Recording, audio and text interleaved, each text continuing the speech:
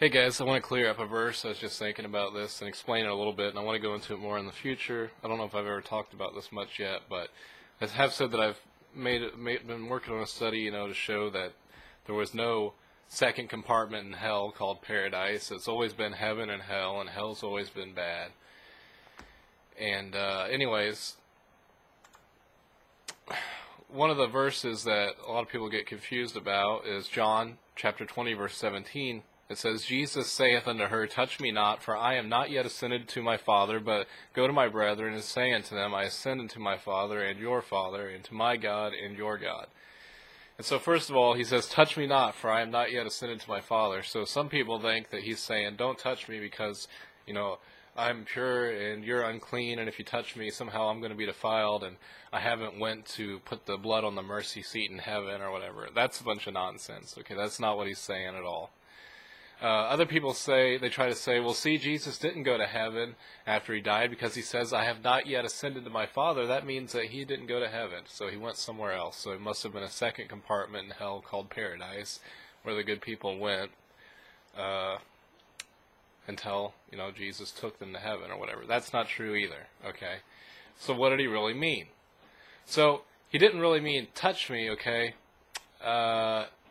This is more talking about like cleaving to him, okay? This woman came to him and clinged to him, cleaved to him, sorry. Like holding on to him, like, I love you, I need you, I don't want you to go, or, I'm here with you or whatever, and, so that's what he means. Don't cleave to me.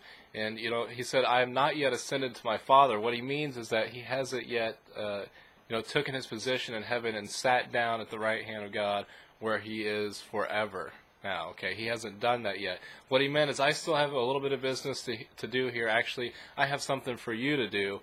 Go to the brethren and say unto them, I ascend unto my Father and your Father, and to my God and your God, okay?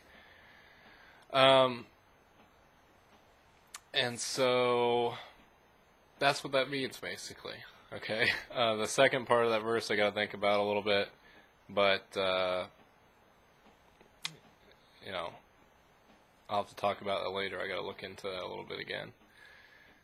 But that's what he means. Okay, they're cleaving to him. They wanted to hold on to him, and he's saying, I'm still here for a little while. I've got things to do. I've got things for you to do. I haven't ascended yet to sit at the right hand of God where I'm going to be forever. You have times for your goodbyes later. Okay, that's basically what he meant.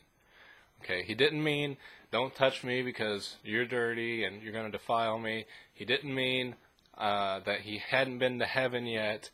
He just meant that he hasn't ascended to the right hand of God where he's going to be forever. He hasn't sat down, took that position yet. Okay, still has a little bit of business here on earth, so there was no need for them to cling to him so much right then. Okay, so I hope you understand that, and thanks. God bless.